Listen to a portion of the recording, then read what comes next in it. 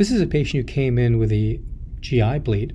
And so we perform this as a GI bleed protocol where we do a non-contrast phase followed by an arterial and more delayed phase.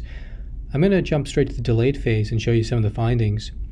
We can see almost immediately a large mass in the liver, the right hepatic lobe, as well as several other masses in the left hepatic lobe. They're sort of non-specific, but are concerning for metastases.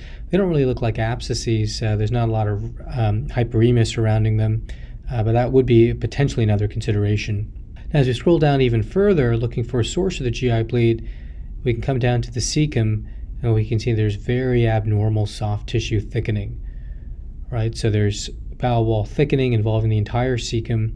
And whereas, you may for a second consider could this be inflammatory, it really doesn't look like there's any submucosal edema. All of this looks like soft tissue, and there may be a fleck of calcium within this.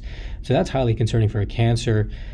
This is corroborated by the presence of adenopathy. Look at this node here adjacent to the cecum, another one here within the right lower quadrant mesentery. And so this was biopsy. This turned out to be an adenocarcinoma of the cecum with multifocal liver metastases. And finally, it's important to look at all the phases. And if you look at the arterial phase, right in this right lower quadrant pulmonary artery, we can see that there's a very small, subtle, but definite filling defect. And so this patient also happened to have a pulmonary emboli.